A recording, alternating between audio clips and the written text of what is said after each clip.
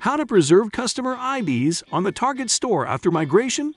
Expand your migration possibilities with additional options from cart to cart. Make sure you won't lose track of any of your customers. In this video, we will show you how to keep the IDs of customers on your Target cart exactly the same as they were on the source cart. Every customer in your store's database has a unique ID number.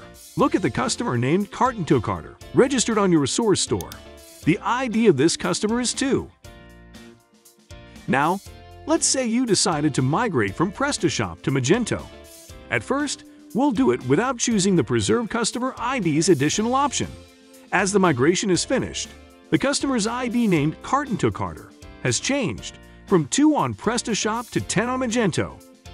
This happened because every platform generates IDs for its customers automatically. Now let us choose the Preserve Customer IDs on a Target store additional option and then launch the migration.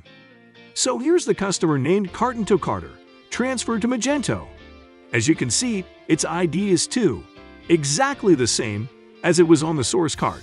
Thus, by selecting this additional option beforehand the migration, we preserved every single customer ID on our new Magento store. Our task is accomplished. Cart-to-Cart, the most advanced and trusted automated migration solution.